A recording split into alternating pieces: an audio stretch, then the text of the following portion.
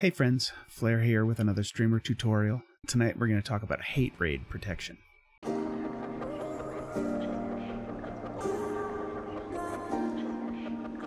I use two different methods to protect against hate raids in my channel.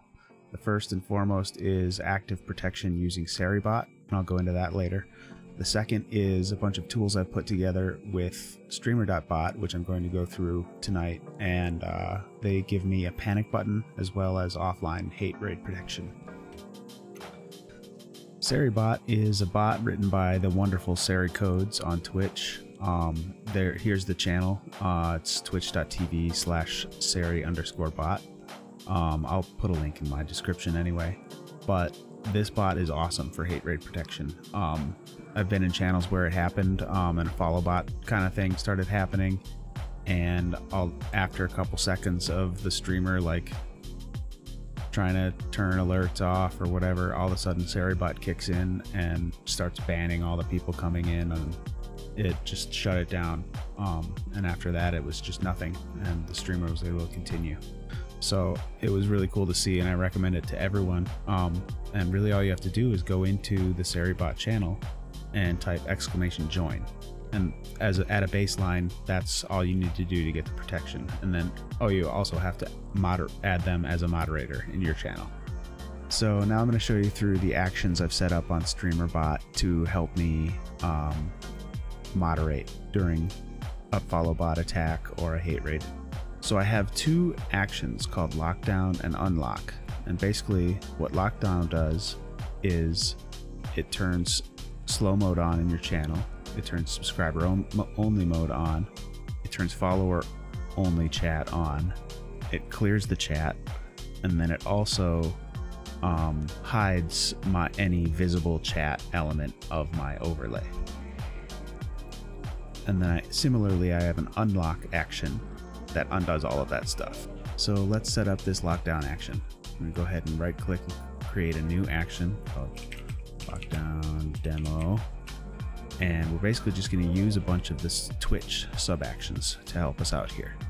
We're going to go slow mode and then 10, so that just makes it so that people can chat only once every 10 seconds.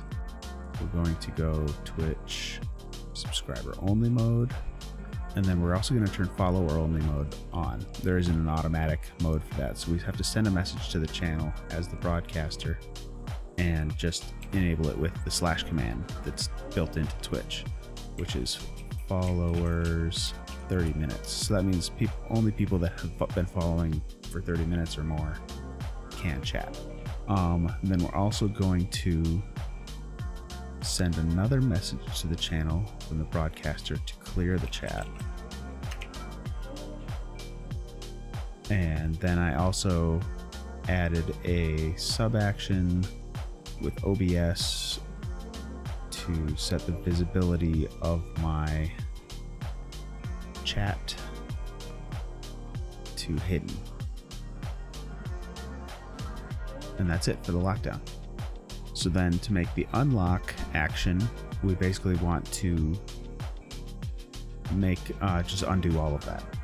So we will add an unlock demo action, and then just keep going in with those Twitch actions. Twitch subscriber only, no. Twitch slow mode, no. And then we also want to undo the follower mode, which we have to use a Twitch / command for. So we go send message to channel with the broadcaster account and do /followers off. And then finally I want to re-enable the visibility of my chat. Set source visibility state. Chat. Streamer chat. And that's it. The lockdown and unlock actions form the core kind of protection that I've set up in Streamer.bot. They're called in two different places, and this is where we get into the nested actions. The first place is that they are called from my panic and relax actions, which in turn call the lockdown action and then do a couple extra things we'll get into those in a minute. The other place that that calls the lockdown and unlock actions is a event that fires at the start and end of stream.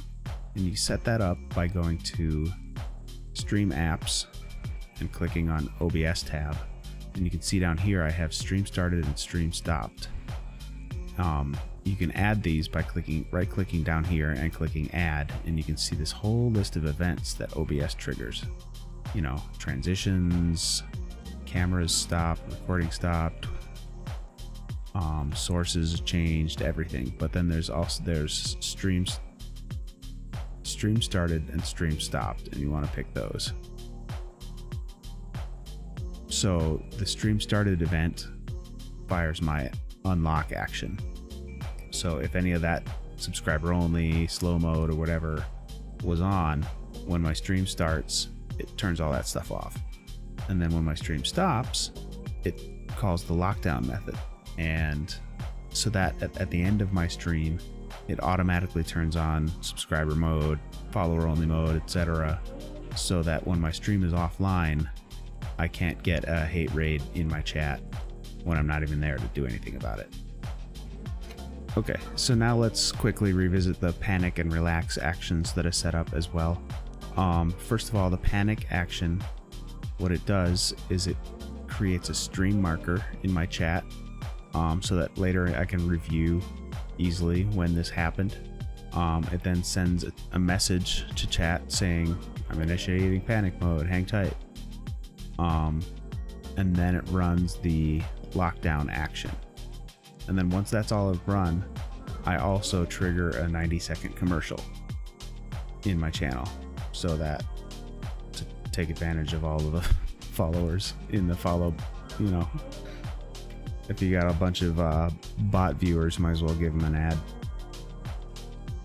Anyway, and then relax does the same thing. It calls the unlock action, and then it sends a message to Twitch saying, I'm exiting panic mode, time to relax. So what I can do with these is I have them set up as buttons in my stream deck. So if this, heaven forbid, this ever happens to me when I'm streaming live, which it hasn't yet, I can just press my panic button and be done with it. If you don't have that kind of thing, you can also set up a chat command. I think I did both, so that I can also I may have taken them away actually, but you can set it up. You can set it up as a voice control command. You could set it up as a chat command. The benefit of setting it up as a chat command is you could also, your mods could also enable it if you allow it. Anyway, that's what I've done. I wanted to share some of the things that I've found to help protect against hate raids, and not just keep it to myself.